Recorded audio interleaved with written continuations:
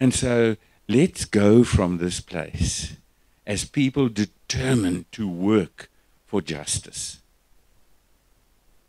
Let us not stop tirelessly trying to make sure that we empower our young people, of which there are 6 million who have not got jobs between the age of 18 and right into their 20s, and who can't find jobs, and who are not going to have a normal future, because we must understand that those are the seeds that we are planting in the future of this country, and we will pay for it.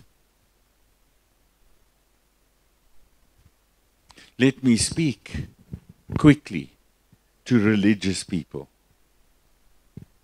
If you go to church every Sunday and you enjoy the pantomime that takes place in terms of the singing and the music and the preaching and the reading of the word, it remains a pantomime as long as it stays imprisoned in that building where you are worshiping.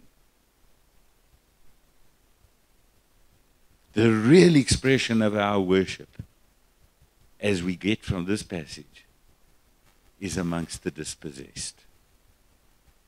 That's where the secret is to the future of the prosperity of this nation and of this conflict and of this continent.